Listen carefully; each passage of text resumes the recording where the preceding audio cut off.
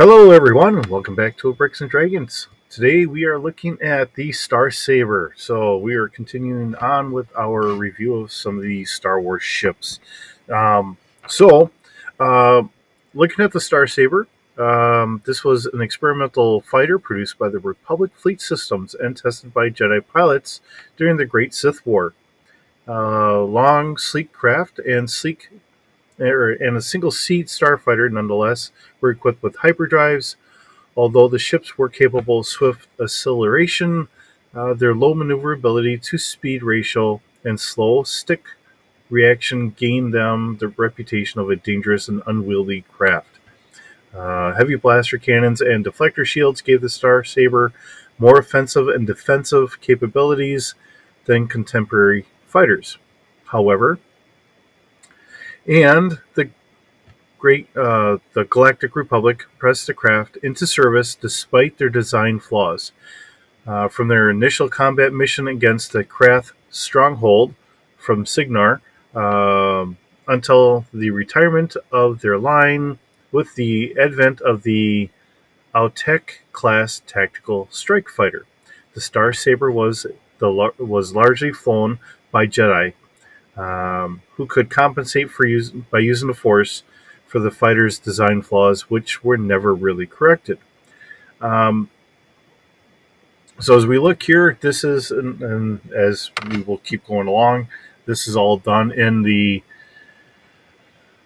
D6 set of stats here. So we do have a fighter that is roughly about 6.75 meters long. So this is a relatively small fighter craft.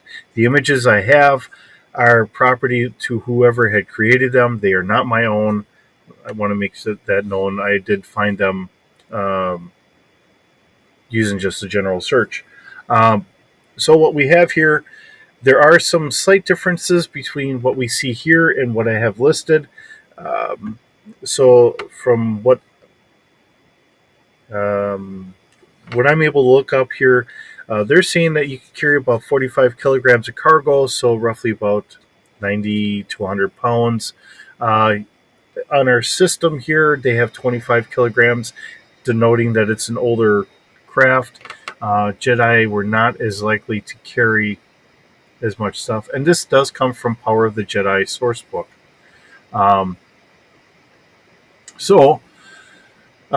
Of course, this is an old Republic. If they're fighting the Sith during the Sith Wars here.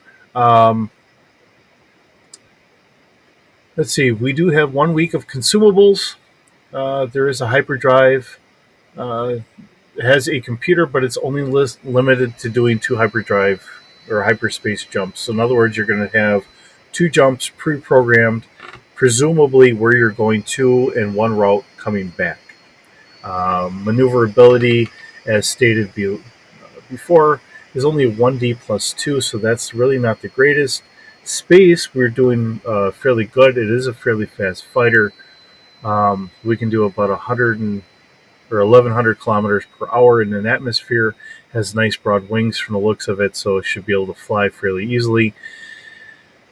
Although when I'm looking at this and I'm thinking that this is only, what do we say, just under 7 meters?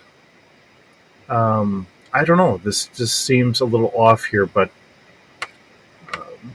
it's how they describe it and how they come up with it.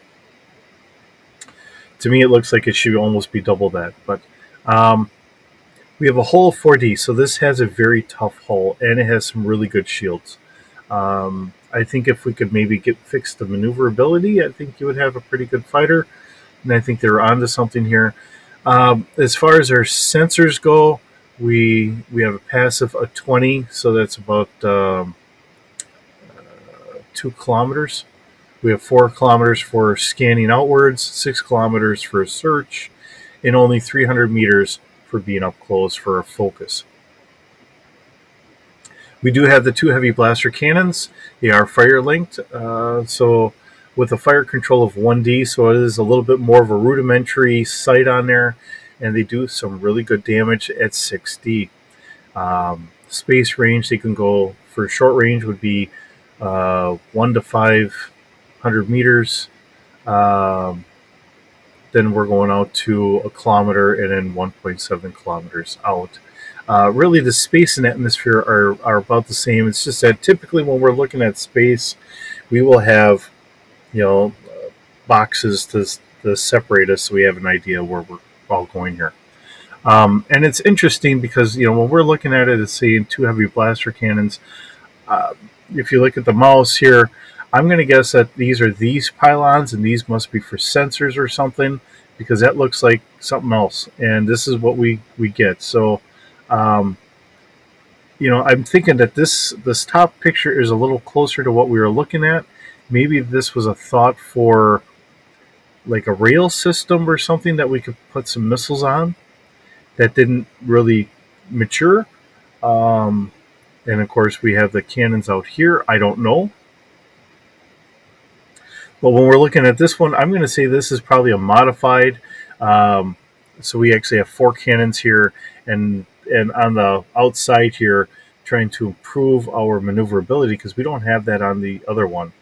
This is probably an upgraded version that someone probably modified or whatever, seeing that it's got a little bit better. I just grabbed these 2 pictures. There was another one on here and that. Continuing on, see now, here's a difference because I'm looking at Wikipedia. So if you want to know where I'm getting this is from Wikipedia. Wikipedia is saying 13 meters. Here in the original Power of the Jedi source book, they're saying 6.5. So I would say Wikipedia might be a little closer. Maybe grab a range here. So Wikipedia was saying 13 meters long. Let's see.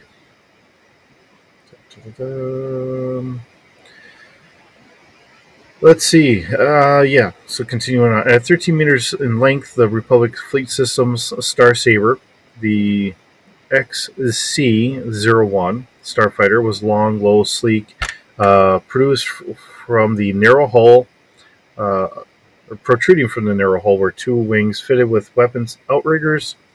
2 fins emerged from the tail of the craft above the engines. A military snub fighter available to civilians only with regular or regulated sails. So this is saying that this is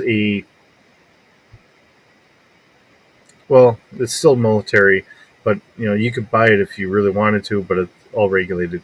Star Saber was equipped with a deflector shield, which we've said that it actually has a pretty good shield system here, and 2 heavy blaster cannons.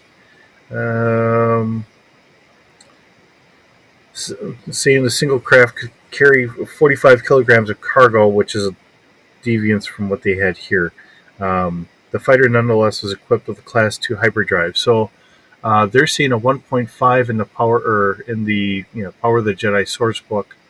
So this is the book you actually got. Wikipedia is saying what they believed it was. Maybe it was said in one of the comics. So I really don't remember if the Power of the Jedi. I want to say it was a novel, but I'm wondering if it wasn't a graphic novel. I want to say I probably have this book somewhere. I do have so many. I think I have all of them as a PDF, that I had gotten everything as a PDF when I couldn't find them. Because I know I'm an old man.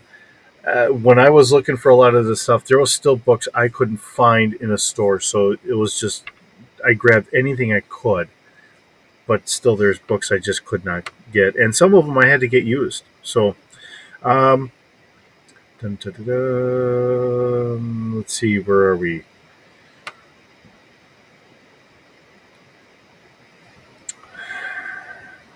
So, the Star Saber, from its development during the Craft Holy Crusade, was considered an inefficient but necessary tool to combat the threat posed by the Sith.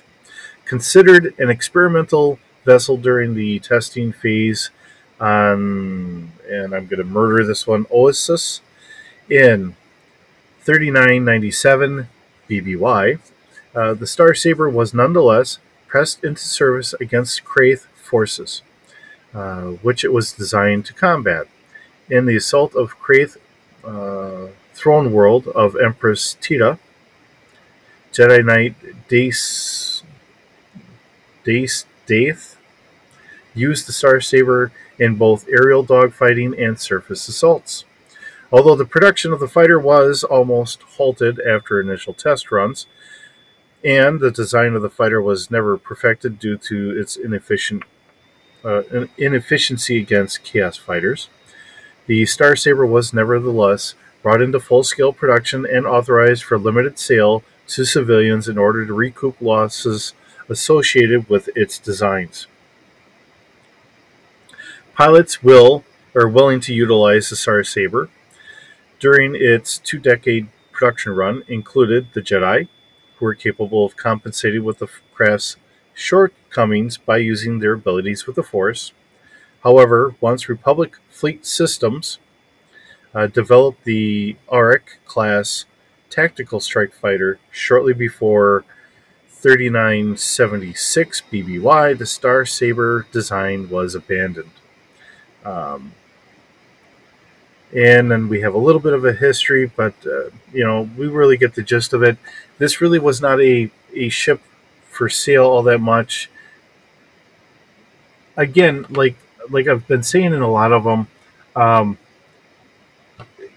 bringing ships like this to the forefront to people that maybe you just watched the movies. And like most of us, that's where a lot of it ended. I know I got into some of the extra books because I've been doing Star Wars as a role-playing game for a very long time. I wasn't getting a lot of the comic books when I was growing up because my parents wouldn't spend the money on it. Money was always tight for us. So, I have that understanding. I'm not upset about it. I'm not bragging. It's just the way life was.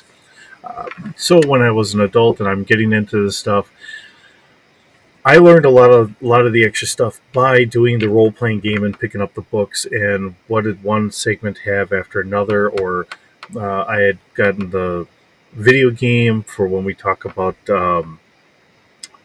Shadows of the Empire, stuff like that. So bring some of this extra stuff to light to my small world. So with the beautiful thing of the internet today and everything out there, we get a lot more technology to bring all this out here. So you get to see this is just wonderful to look at the design here. And if you want to throw it into, like I've said, your Starfinder, Star Trek, if you wanted to throw it into GURPS or my mind is drawing a blank here this morning. Traveler. These designs lend themselves to being able to be slightly modified one way or another. I could very easily see trying to maybe put some warp nanocells on there or modify it in some other way or however you imagine it. The beautiful thing with these games, looking at this in a game standpoint, is we can take these ideas and we can put them wherever. When we look at some of the other things that they've developed for like a Star Trek or something else, Buck Rogers, a lot of the ships that they used in Buck Rogers in the old TV show were actually different ships that they were designing for Battlestar Galactica. So they would, nope, this ship didn't work out here. We didn't want to use it, but hey, we have this other series we're going to use it for. Same thing here. We can borrow and share and all that stuff. If you were ever going to talk to George Lucas or Gene Roddenberry, I'm sure they would be fully on board with saying, hey, go ahead and share from each other, because they shared from each other as well. And they both recognized that they were two sides of the same coin. So there's nothing wrong with any of us saying, this is a wonderful design. I would love to take this and put it into whatever. So with that being said, here we are, and, use your imagination. Our imaginations cost us nothing, and it's our greatest asset in the world. So why not use it? So, as always, thank you for listening to me ramble on. I always appreciate you guys visiting. We'll see you in the next video.